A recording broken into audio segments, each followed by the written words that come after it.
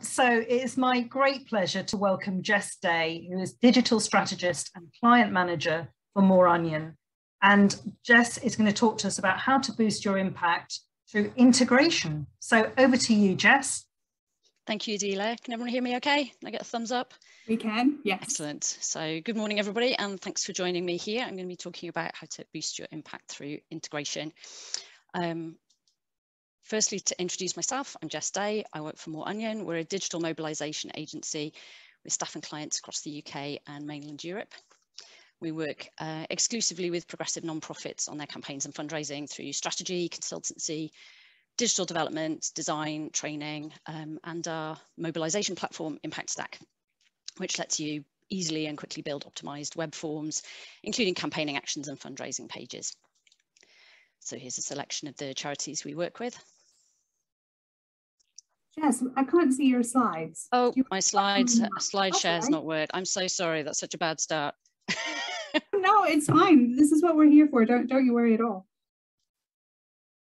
Now we can see your slides. Now we can see the slides. Okay, so let me apologise for galloping in too quickly. I'll just give you that. You haven't missed anything important, but I'll just give you that slide with a list of some of the clients that we work with. So today I'm going to be talking about integration. So I'm going to start by defining terms. What do we mean by integration? It can be a bit of a buzzword. Everybody thinks it's a good thing, but what does it mean in practice?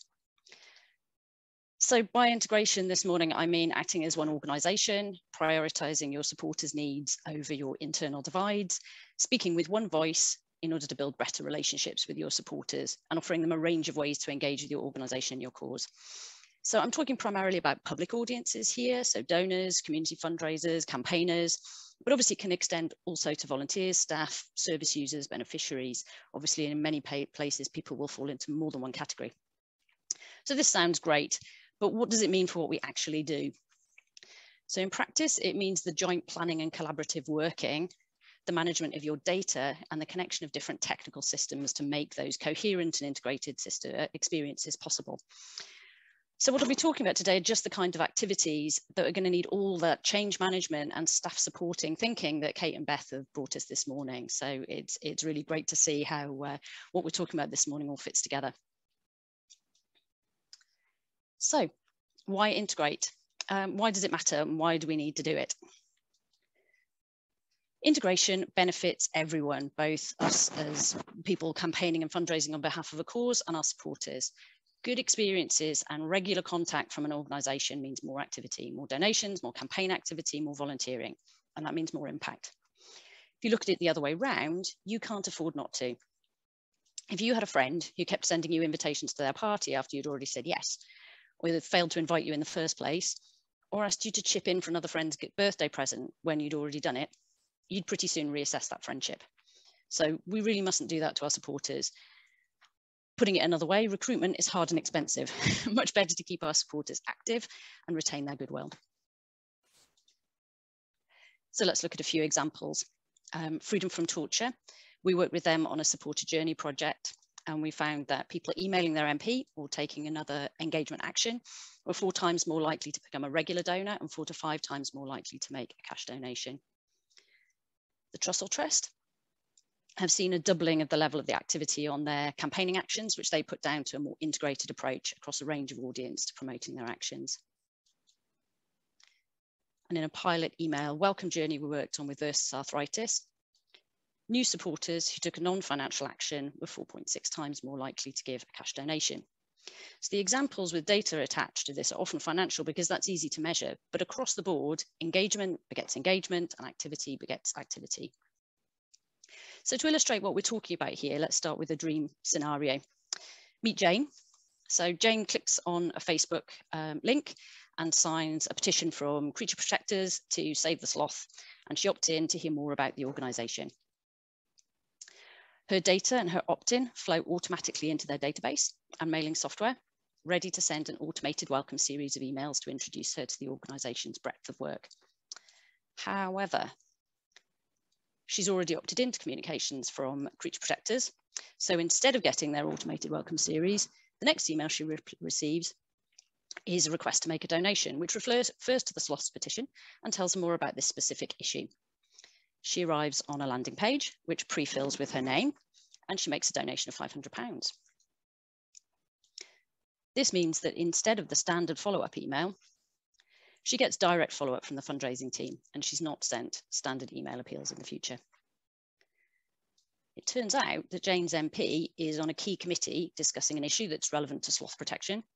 And because she gave her postcode on the petition form, creature protectors are able to email her and others in relevant constituencies to ask them to contact their MP directly and explain how they have a specific opportunity to help sloths.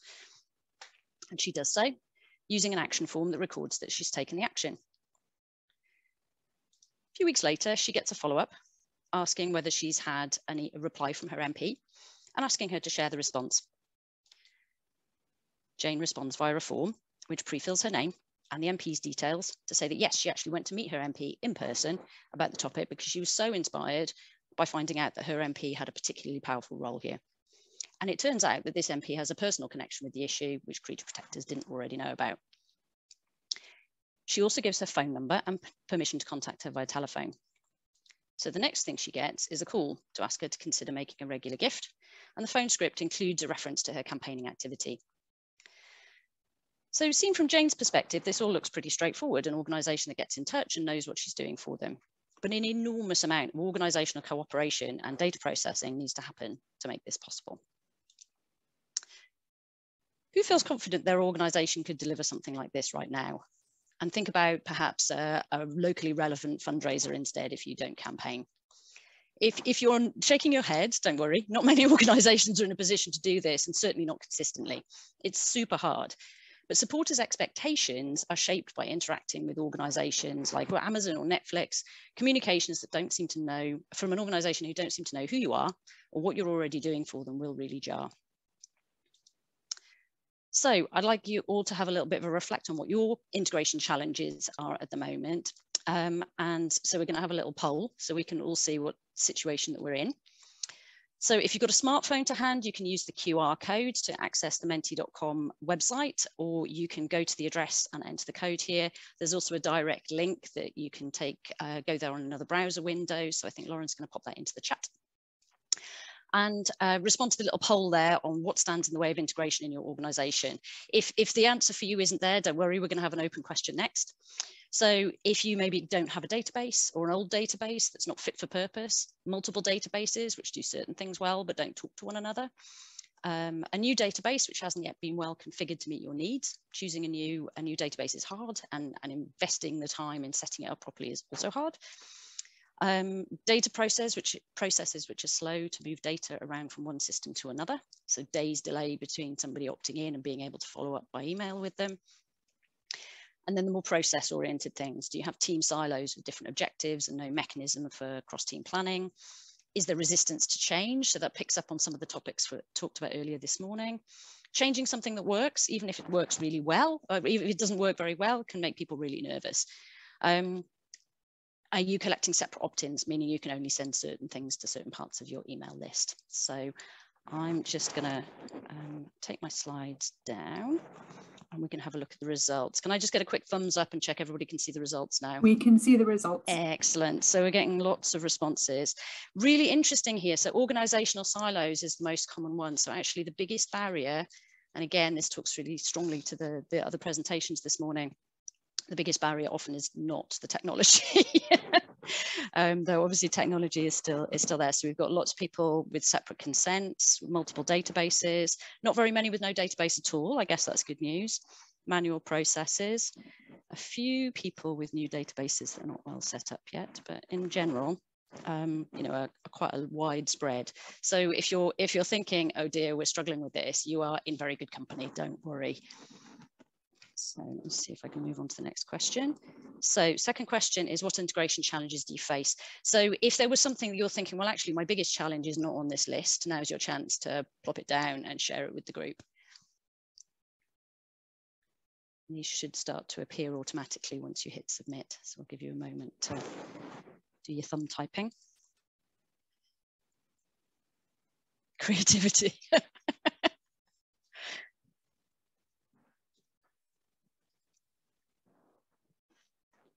Yeah, Cost, time. There's a lot of time on here.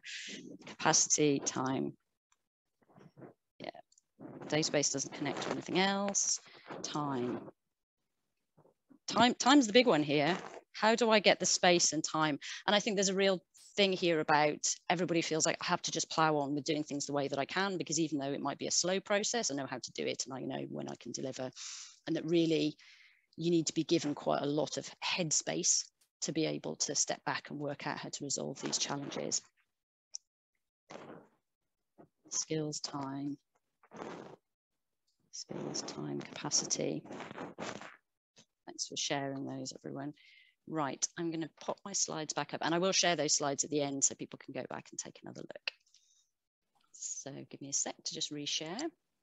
Brilliant, Jess. And while you do that, can you just move your microphone up a little closer to your mouth? Am I a little quiet? No, it's just catching your scarf every now and again. Okay, thank you. That's all right, no worries.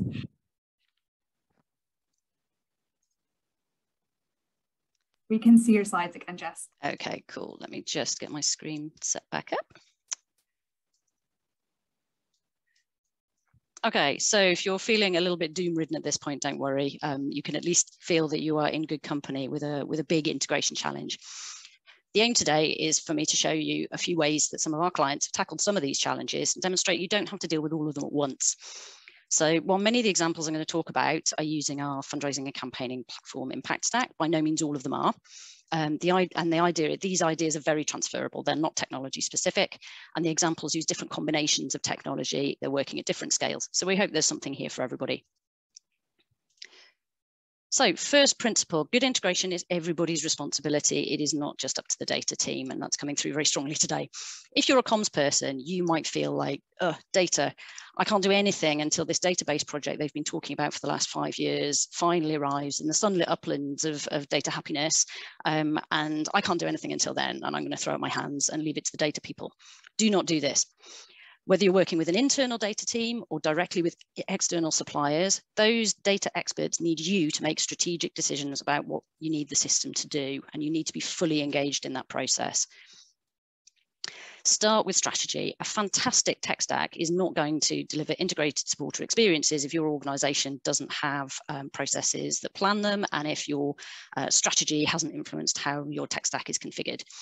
Be prepared to put in plenty of work on the strategy and the people side to make sure that any technical system is going to deliver what you actually want, and that you're actually planning integrated communications to be delivered through this new technology. And crucially, don't panic. You don't have to do it all at once. So let's look at some places to start. So having said it's not just about the tech matters. Connected technology makes connected supporter experiences possible. Think back to Jane. Information about her activities needed to pass into the organization's database and into the email tool in order to allow that tailored messaging to go to her with relevant actions that were really tailored to her actions and experience. CRM, or customer relationship management system, acts as a central repository for your contact data, so you can have this 360-degree view of your supporters that gets talked about a lot. Even a good CRM will only be useful if it's properly configured with a deep understanding of your business needs and connected with the other systems that you're using. See above about strategy, what I've just said. So if you don't yet have a data set, you need database, you need a new one, or you need to invest in upgrading or adding new integrations to your existing database, you'll need to make a business case for why to make that investment. So hopefully some examples today are going to help with that. And remember that business benefits can include automating manual processes and freeing up staff time to do other work, or to improve errors and reduce errors, or improve data security, as well as improved supporter retention, better communications, raise more money, generate more actions. You'll need to start by mapping out what data you have, how it's currently flowing from one system to another, and which flows you might need to change or introduce to achieve your goals. So when we work with missing people to help them plan a new welcome journey for new supporters, we started by building up this map with them to clarify where data was collected, stored, and transferred. Ideally, information needs to flow between your web forms where you collect data via actions, event registrations, donations, whatever method you're collecting data from people, to your email marketing system and your database as quickly as possible. In practice, you might be more likely to have a flow that looks like this. with data export files being manually processed and loaded into different systems from wherever you're collecting data. This can be rather time consuming and it may be less secure. Web forms which integrate directly with your email tools remove this manual processing. So opt-ins and personal data can pass straight into the email tool. This means fewer errors, less staff time spent on it, and crucially, quicker and more tailored follow-up for your supporters. Obviously, another solution is for data to flow automatically between your web forms, your CRM, and your email tool. So in this example, Trussell Trust have a full integration from Impact Stack so that data is synced automatically into their Salesforce database in near real time, meaning that they can allow prompt follow-up via email and greater analysis and segmentation based on supporter activity and behavior. So their goal is to ensure that they can see whether individuals are engaging only with specific issues. For example, they only take actions on particular topics, or only with particular kinds of actions. For example, then maybe somebody never responds to requests to contact their MP. And that means they'll be able to ask particular people to do a type of action they're more comfortable with on a new issue, building beneficial and deeper relationships with their supporters. Some of our other clients take supporter action and donation data from Impact Stack via webhooks. That's a technology solution which provides transactional data securely in a standard format, ready to be processed. So in one case, it used to take 1 to 3 weeks to get data into one organization's CRM and then onwards into their email tool, which meant prompt tailored follow-up was very difficult. Data is now going to flow through this new process in near real time. Whatever tech you're using, wherever you collect data and consent to contact is going to need a process. So it's really important that all your technology choices take data integration into account. If you don't have a CRM, there are still things you can do. We don't recommend it. Work out your minimum requirements, work out what you really need to do and focus how you can meet them for now. And also ideally think about it in terms of how can I build a business case for a better and more robust solution longer term. And of course, always be mindful of handling data securely and compliantly. But here's an example. International Tibet Network are a really small organisation with a small staff and a small budget, but they delivered tailored, supported email and landing pages experience through a combination of Impact Stack and MailChimp. So supporters who take a campaign action are offered different thank you pages based on previous activity. So if they're a member of one of their groups or they've recently donated, they're asked to share the action and then not asked for money. If they've donated before, but not recently, they get one of 3 different donation asks, depending on the value of their previous donation. And this is all done based on tags and data passed automatically between Impact Stack and MailChimp. So here's how it would look at the end of the action. You get a pop-up and the figures that you're prompted here will depend on the value of the previous donation that you've made. Crucially, the additional data fields and data flows were worked out based on their strategically decided requirements. So they have an audience which includes donors, which represents groups. So they're making a donation based on money that's been collected by a large group of people fundraising together, and individuals who donate large sums. So it doesn't make sense to offer people who've donated large figures in the past, very low value donation prompts. So their priorities were really decided on their very specific circumstances and a good knowledge of their audience. So let's look at some other smaller kind of tech wins and places to start. First of all, are your contact permissions integrated? And that's something I noticed on the poll. A lot of people said we don't have integrated contact permissions. If you're collecting separate opt-ins for different lists or audiences, such as campaigns and fundraising, consider whether that's the right approach. If you're collecting consent from people in a way that means you can't offer them some of the ways to support you, both you and they could be missing out. A broader consent doesn't mean you're going to spam them with everything, but it means you can decide what's the most effective ask at a particular time rather than having to exclude certain offers or activities because you're not allowed to contact them. So if you're collecting a campaign contact consent that doesn't cover fundraising, you're missing out on the chance to offer people the opportunity to support you financially and vice versa. So here's just a couple of examples of the opt-ins that some of our clients use on forms. Work out a simple data flow that allows you to send a reminder email. This is one of the most basic forms of segmentation. Can you email people again who did not take the action first time? If you're not doing this yet, it's a great place to start. If it takes weeks for action data to make it into your CRM and onwards into your email tool, this may be quite challenging. So perhaps make friends with your data team to see if there's a short-term workaround or a one-off solution to allow you to send a kicker for particularly important calls to action. And this can really pay off. Our experience is a single reminder email that goes to people who received the email but didn't open or didn't respond to it can boost your action rates by up to 40%. So it's very much worth doing. Improve the on-page journeys. So the warmest a supporter will ever be is when they've just taken an action for you. So for example, asking a donation for somebody for a donation immediately after they have taken an action can be really effective. This will work best if you're using systems which work together. So for example, pre-filling form fields so that the supporter doesn't have to re-enter the data they've just given you, so that the data flows work together. So here's an example. So the Refugee Council tried this out, prompting for a donation via an overlay, so like a pop-up over the thank you page of a campaign action. And their pilot, their test of this, they converted 1.64% of the 63,000 people who took the action to donation. So here's how it works. So here's the action form. You'll notice the phone number field, which explains underneath that leaving a phone number will be treated as consent to contact via phone. And on submit, the supporter is presented with this pop-up. If they proceed, the form is pre-filled with the data that they've already given. And if they close the pop-up, they're offered the chance to share the action. Here's how it looks on a mobile device. So since that initial test, this approach has continued to be really successful for them, with about 1.4% of people who take action donating on the thank you page for the first time across their 2021 campaigns.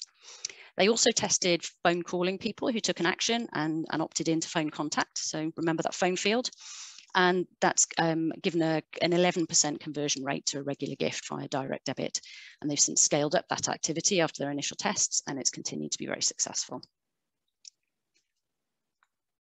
So obviously process and people is a really big part of this, as our poll showed. Besides the tech, there's a ton of the stuff that you can do focused on how you do things. Get your colleagues interested in data. A lot of people glaze over when you start talking about data. GDPR has a lot to answer for, but you need to get them excited as well as scared. I'm going back to that why that Ruth was talking about earlier. Tell them stories about the cool stuff that good data management is going to help you do.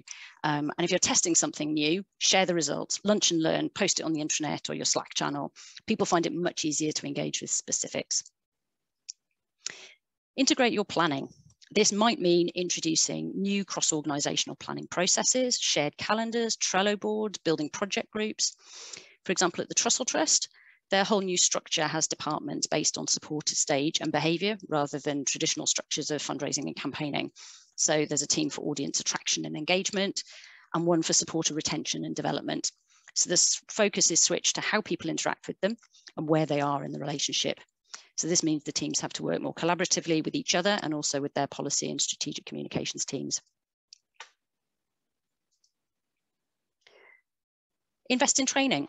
Whether you're running in-house workshops or bringing in external trainers, bringing people together from different parts of the organisation can be a really helpful first step to establish a common approach and understanding, and that can feed into discussions about those cross-organisational planning processes that you want to bring in. This is how we kick off most of our supporter journey projects when we work with clients.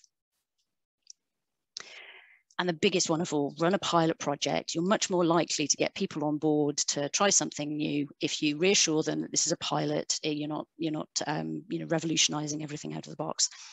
So if your organisation isn't quite ready for a full restructure, this is a good place to start.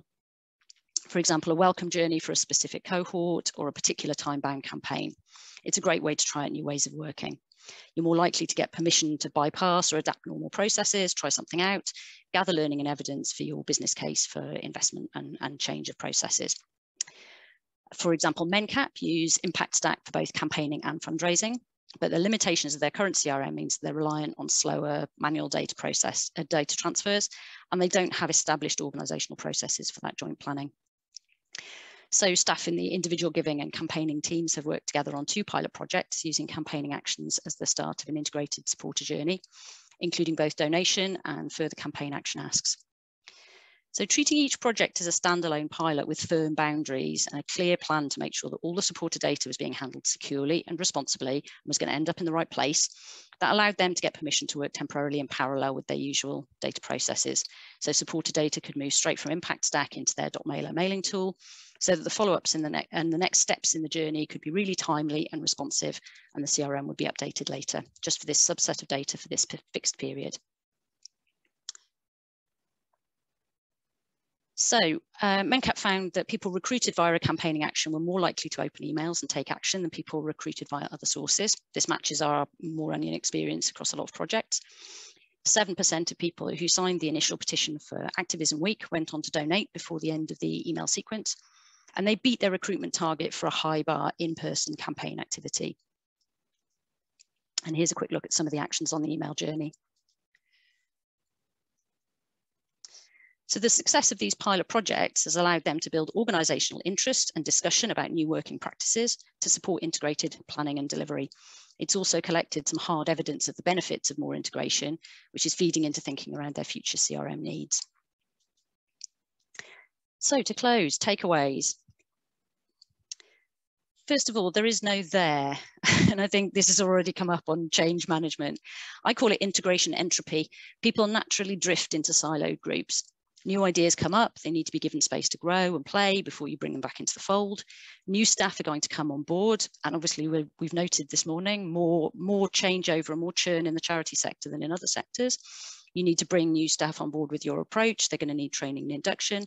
There's never going to be a point where you can say, we're there now, we've done integration, we are now integrated.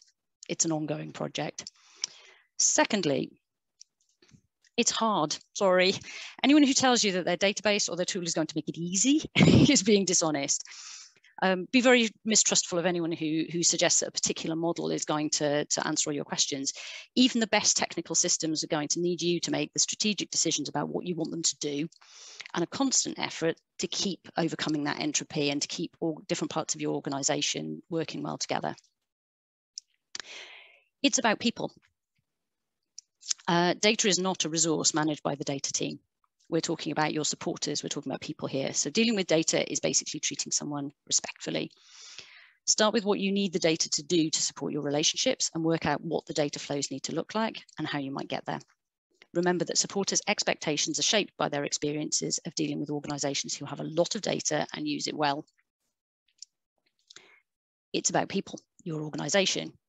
You need to invest in getting your systems to work together, and you need to invest in people, often to get them to change how they work. Getting your colleagues to buy into change can be tough. Think about the letting go stage that Ruth referred to in the presentation this morning, and there are some great tips there. We hope the examples we've given in this presentation will help you bring people with you by showing them why and a bit of information about the how you can improve and change what you're doing. But crucially, remember what there is to play for. Better relationships, better supporter experiences, and crucially more impact for your cause. We're planning to release a report on this topic next year with a bit more detail and additional case studies. So you can sign up to our mailing list. My colleague Lucy is just going to be popping a link into the chat to stay informed when it comes out. And obviously we would love to hear from you if you've got a great integration case study to share. Thank you very much for your time and your attention.